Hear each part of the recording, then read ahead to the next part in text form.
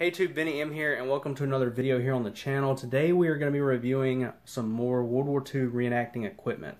We're going to be doing a side-by-side comparison of two sets of M1936 suspenders from the same company. Both these sets are from atthefront.com, but they're different from each other because this bottom set right here is made overseas in China or Taiwan, I'm not sure which, and imported, where this top setup here is made 100% in the United States of America in a factory in Kentucky. Because of that, the price differs quite substantially.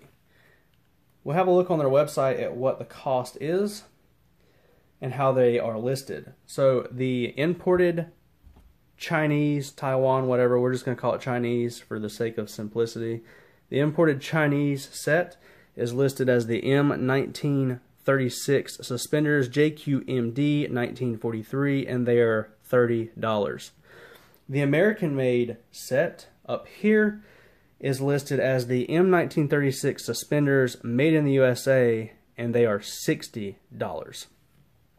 So the American-made ones are twice the price of the Chinese-made ones, $30 more. But are they worth it? And that's what we're here to find out. Now, one thing I do want to mention is that the American-made ones are available in different versions, where the Chinese ones are not. There is only one version of the Chinese-made suspenders from ATF, and you get what you get. With the American-made ones, there's a couple different ones. So there is a long version for taller people. There is a first pattern version, as they call it, which has a few differences in how they're made. Then there is the reinforced version, which they have an extra piece of fabric on the shoulder strap. You can see it running behind the buckle here, and if you actually look at a set of these, there's nothing that runs behind that buckle on a normal set. So they have the reinforced ones as well. And then they have the standard, which is the ones I have. So if you choose to buy the American-made ones, you get a few different options in things like length and type of construction as far as, reinforced shoulders or what have you. So something to note.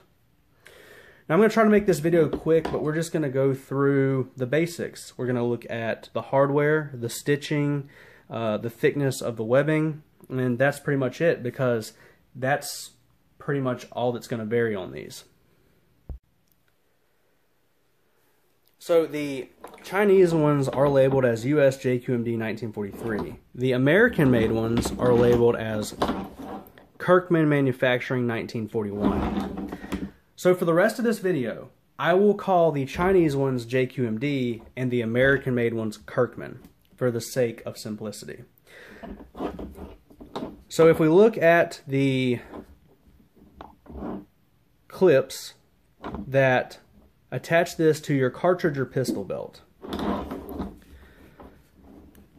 we have the JQMD on the right and the Kirkman on the left, and that's also how it's going to be for the rest of the video. The JQMD is very shiny in color, and the steel spring piece is not in line with the center. You can line it up, but then when you press it again, it moves back over.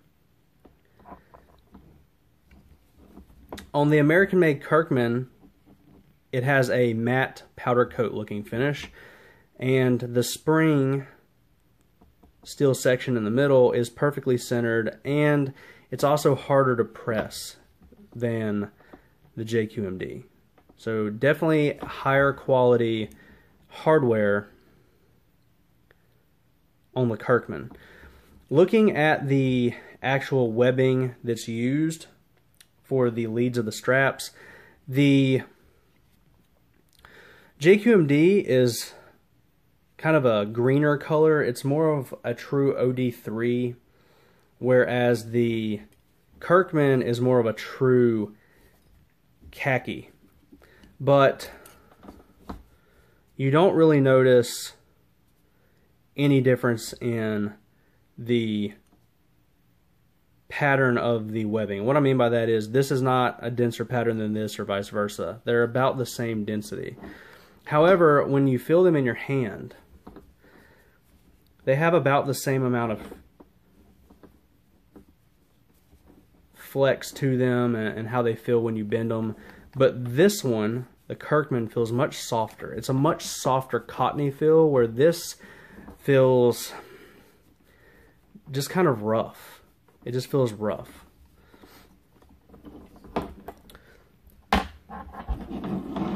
We'll grab matching ends here to look at the locking buckles on the end. So the back side of these have a buckle that you can center it, and then it slides, and then you can twist it like that and it locks it down. Both are held on by grommets.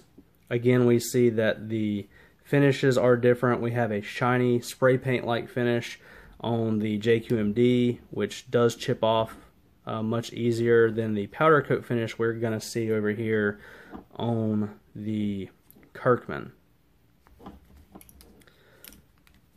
Now, I don't know if there's really any difference in the quality of these two pieces of hardware, but there's definitely a difference in the finish. Dimensionally, they look about the same.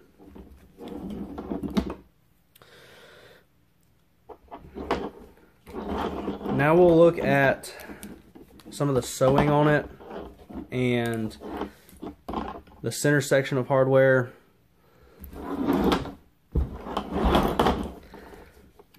So right here where the straps that go down to the belt come into the shoulder strap, you have these big pieces of hardware. They have D-rings on them because that's where your musette bag attaches. We see pretty much the same thing. We see a shiny spray paint like finish on the Chinese JQMD and more of a matte finish on the American Kirkman, although this is still shinier than the other pieces of hardware on the Kirkman. You also notice the D-ring is smaller on the JQMD and larger on the Kirkman, and where the finish has rubbed off on the Kirkman, it looks to be brass underneath. They are both held in place with grommets that look about the same.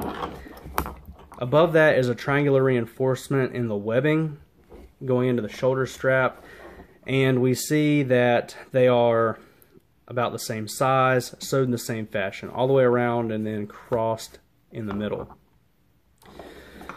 Then we get to the shoulder strap, and this is where you really start to see some major differences. If you look at this webbing and you look at this webbing, one is much more fine than the other. This is a much denser webbing than this. We have the same difference in the feel too that I mentioned earlier with the smaller sections, where this feels very soft and this is very rigid feeling. Well, not necessarily rigid, but it feels rough. It actually feels less strong on the JQMD than it does on the Kirkman, despite the fact the Kirkman's actually the softer one. And something I want you to notice is what happens when you squeeze them. The Kirkman pops back out flat, but the JQMD stays wadded up. This is an issue I've had with these suspenders, and actually why I have both. I initially bought the JQMD suspenders, and when I was wearing them, I would find like, man, my shoulder's hurting. Why are these suspenders digging in my shoulder? And then some guys like, well, your shoulder straps are like all wadded up and folded over, so it's causing a pressure point. And they literally looked like this, just wadded up, laying on my shoulder, and that's what was causing the problem. So another guy in my unit was like, hey, go buy the American-made ones from at the front. They don't do that. And that's why I have both sets to begin with. But it is so obvious when you mess with them.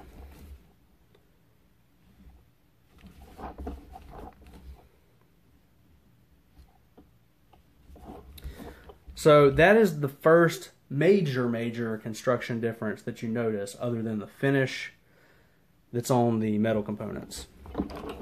Moving into where they cross in the back, you also notice a pretty substantial difference. On the JQMD ones, they used the same webbing as everywhere else and just folded it over and sewed it on there. On the American-made Kirkman, they actually used a completely different kind of webbing that's really soft. and really, really thin.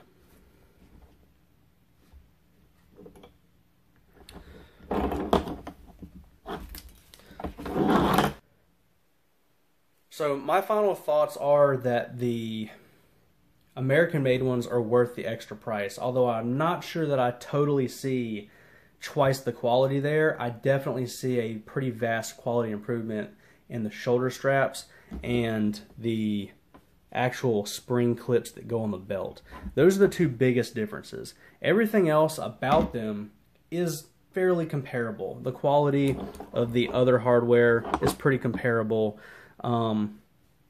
It's just the clips are much better on the American one. They don't do that thing where they slide over to the edge. They stay centered like they're supposed to. And the shoulder strap material is just better. And it's going to be even better than this if you buy the ones that say reinforced, if your unit allows that. Because those are not quite as correct for some units. But if you can, those would be even better in regards to the shoulders. I have shoulder pain. I'm a firefighter, EMT. I dislocated a shoulder in training about 4 years ago. It never healed right. So to me, it's a big deal to have something on me that spreads the weight out correctly and is soft and comfortable versus something that feels kind of rough and wants to fold over and cause a pressure point. So for me, American Made's the way to go. But ultimately, the choice is yours between the two. I'm just here to provide the information so you can make an educated purchase decision. That's all I have for you guys. As always, like and subscribe, and have a nice day.